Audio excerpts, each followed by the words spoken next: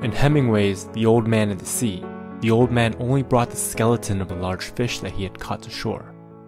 In Huang Chunmin's story, Fish, the boy brought a fish, but it was crushed by the cars on the street.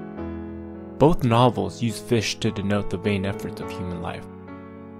In Shakespeare's play, Macbeth, Macbeth uttered repeatedly, "Tomorrow, and tomorrow, and tomorrow," when he learned of his wife's suicide. These three tomorrows echo Lady Macbeth's repeated washing of her hands.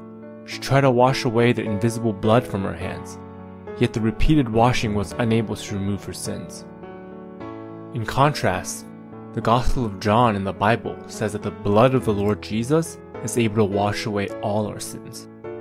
1 John also says, if we confess our sins, he is faithful and righteous to forgive us our sins and cleanse us from all unrighteousness. Here, the word sins is plural, referring to sinful deeds. Mankind has committed many sins, but the Lord Jesus has already shed his blood for us. He has paid the ransom to fulfill God's righteous requirements. Thus, he is able to forgive all our sins. Dear friend, if we confess our sins, God will certainly forgive us. Thank and praise the Lord. This is a conditional promise.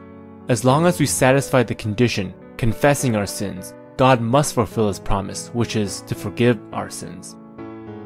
Now, you only need to pray boldly and simply, "Oh Lord Jesus, I am a sinner. Thank you for shedding your blood on the cross for me.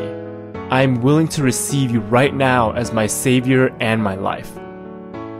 In this way, dear friend, your sins will be forgiven, and you will receive Christ, who is the most precious treasure in the universe, and who is the divine and transcendent life. May the Lord bless you and your family. May you enjoy forever a life free from bondages.